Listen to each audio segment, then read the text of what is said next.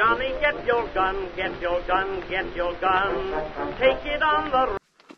Did we ever record all the stuff you went through with this rifle? Oh, dude, we really should do like an overview video on the rifle at some point and all our struggles with it.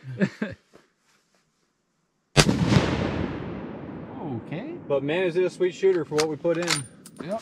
Welcome back to the channel. Today we're going to be discussing one of the rifles that we use in our expansion series. We'll be doing more videos in the future on other rifles we use for our expansion testing that covers our history with it, the optic we're running on it, accessories, and what we do and don't like about it as it pertains to hunting or a target shooting platform. As you may have guessed from the title, today's video is on my Winchester Model 70. Now this is specifically a Model 70 Ultimate Shadow. This is a post-64 gun manufactured in New Haven, Connecticut, sometime between 2003 and 06 when the brand was still owned by US RAC, or the United States Repeating Arms Company. It utilizes a control round push feed bolt, has an internal magazine with a hinged floor plate, a 3-position safety, and a polymer stock. The Model 70 has been colloquially known as the rifleman's rifle, but like most products manufactured for close to 100 years, it has gone through ups and downs. In the early 2000s, US RAC was going through some tough times, as evidenced by the introduction of this model. The Super Shadow was introduced in 03, and like the Black Shadow and Coyote models, had an MSRP of just over $500.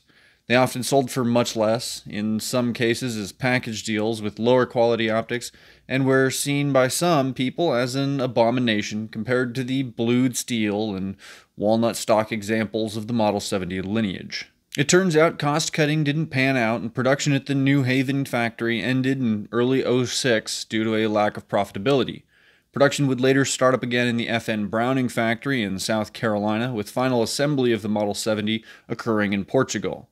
I bought this rifle used in early 2019 through an auction on a popular listing website.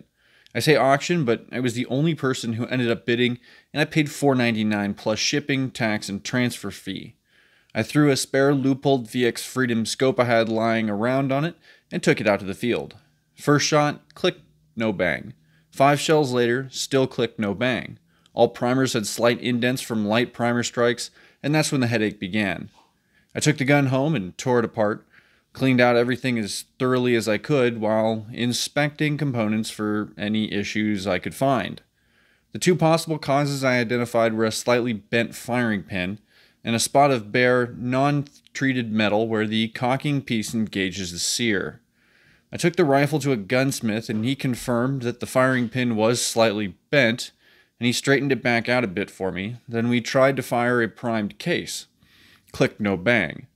After talking for a bit longer and looking more closely at the cocking piece, we came to the conclusion that either material had broken off the shelf on the cocking piece, or someone had removed some material from it, potentially for the purpose of trying to do a ghetto basement trigger job and reduce the travel time of the pin.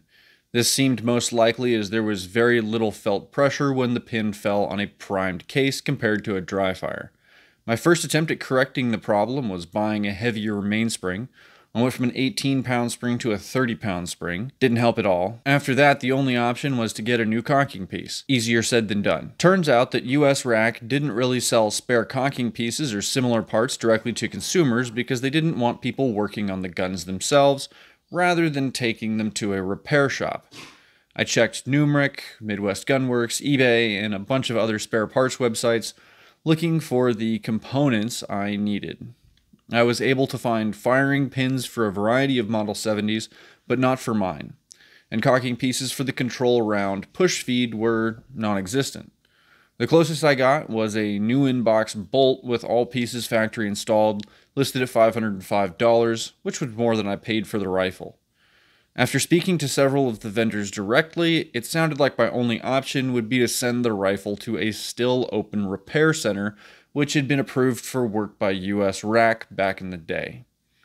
I figured after shipping parts and labor, I would probably be out quite a bit of money, so I searched desperately for any alternative. If I couldn't get OEM parts, I figured my only alternative would be to go aftermarket. Turns out there aren't a lot of companies making spare parts for this particular rifle, and I had no success until I started to look in the competition shooting market. Enter the Tubbs Speedlock. The Tubbs Speedlock was designed by David Tubbs, who is an extremely successful competitive shooter. On his website, he sells certain selected optics, precision, ammunition, accessories, and parts related to precision shooting. The Speedlock system includes a firing pin made from a proprietary aluminum alloy with a heat-treated 4140 steel tip. This makes it very light, and when coupled with the special CS spring, it reduces the travel time of the firing pin by almost 40%. This reduction in lock time effectively speeds up the internal movement of parts, so when you pull the trigger, the firing pin is struck faster, reducing the likelihood of a miss because of shifting aim while firing.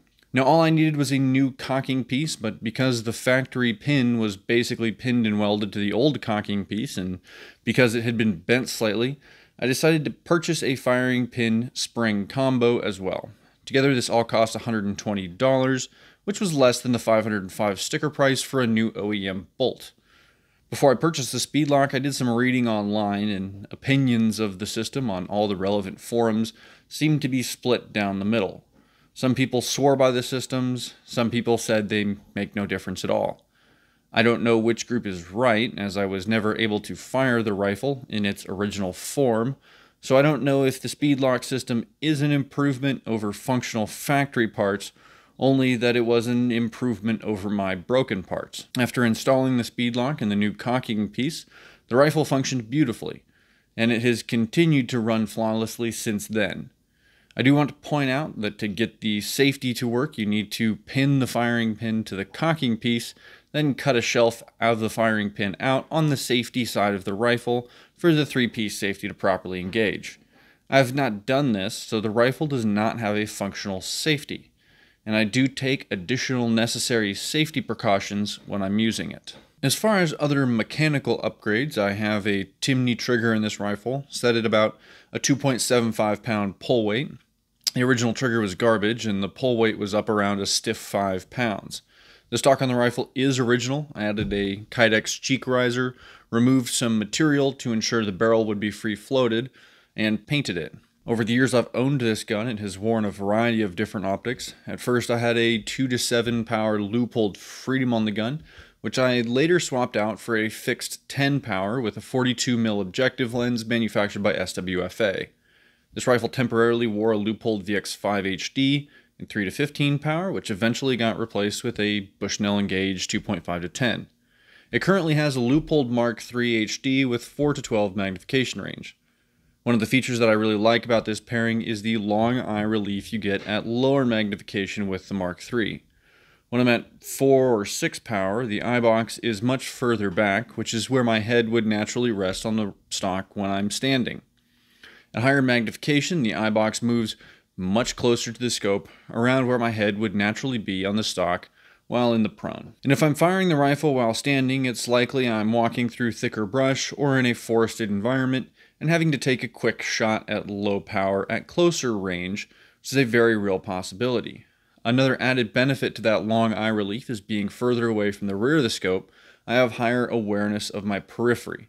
My face isn't so close to the rear of the optic that it sort of blocks out what's going on around me. I was able to purchase the rifle for a good price, and even with the replacement and upgrade parts, it cost a good bit less than a newly manufactured Model 70. The end result is a rifle that I don't mind carrying into the mountains here in the Pacific Northwest, where inclement weather is to be expected. If it gets a little beat up, I won't have a conniption, and with a very durable optic like the Mark III, I know it'll retain zero if it takes a few bumps. It's still a bit heavier than the modern ultra-lightweight rifles, but not so much so that I mind carrying it. If you've watched our expansion videos, then you know, of course, that this rifle is chambered in 270 Winchester short magnum. I have developed a fondness for this cartridge since owning it, and I like to think of it as the 21st century 270 Winchester, which, to be clear, is a cartridge that I also like very much.